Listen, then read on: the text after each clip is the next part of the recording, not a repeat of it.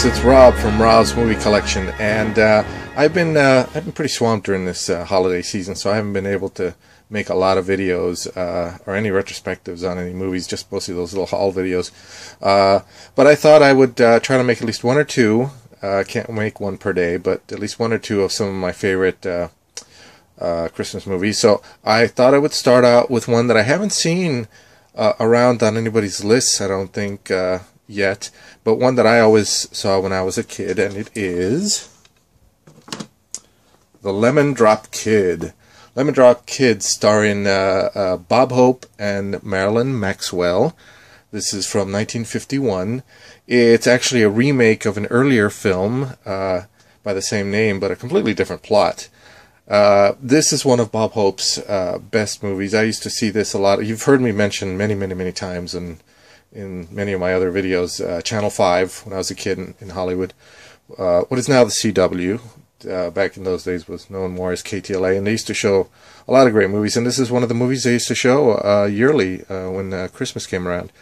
The Lemon Drop Kid, it's just this great movie. It's about this guy played by Bob Hope that is kind of a hustler, and as you see, he hangs out at the horse track there a lot, and he scams people.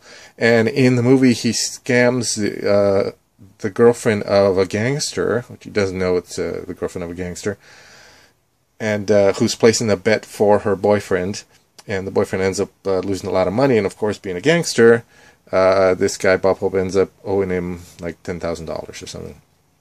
So he comes up with a scheme when he sees Santa's on the side of the street collecting money, so he comes up with a scheme of coming up with a fake charity of home for old dolls, as they call them in the movie, and collecting money for them, and he gets a bunch of other scam artists that he knows to kind of help out, and of course he intends to keep the money himself. And then another gangster kind of gets wind of it and decides to take over. Well, anyway, as most Bob Hope movies go, he starts off kind of doing the wrong thing, but by the end of the movie he ends up doing the right thing, and because he's a good guy, and Marilyn Maxwell is his girlfriend, and she she's in love with him, but he's kind of like, a bit of a not honest guy. But by the end, of course, he redeems himself, and it's just a whole lot of fun, and it's a very sweet movie. It also co-stars Fred himself from I Love Lucy, William Frawley, who apparently was in the original version of this movie as well. It's a great little movie. It's a very funny movie. It is also the movie in which we first heard the song Silver Bells. Silver bells, silver bells, it's Christmas time in the city. Ring-a-ling, hear them ring, soon it will be Christmas Day. This has become a standard of Christmas music, of course. I'm sure all of you are very familiar with it.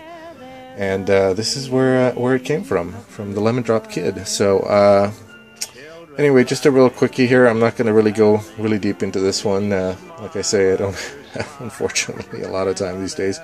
But just I just wanted to share that little film that I don't see it around as much, and I always enjoyed it. And the reason this came up is because last night I was taking a break and I was flipping channels, and there it was, a Lemon Drop Kid again, and just kind of took me back, and I started watching it, and I thought, oh man, I haven't seen this one in a long time, and I'm a big Bob Hope fan, and it brings a lot of memories back, and a good feeling. I think the more we get into this world where things are more grim and more and the humor is more edgy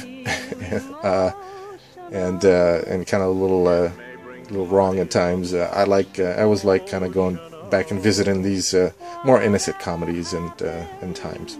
So there you go. Check it out if you haven't seen The Lemon Drop Kid. It is just a very funny movie. It's one of Bob Hope's best, and a really great Christmas movie. All right, so happy holidays to everyone, and enjoy the festivities. Okay, keep watching those movies. Bye bye.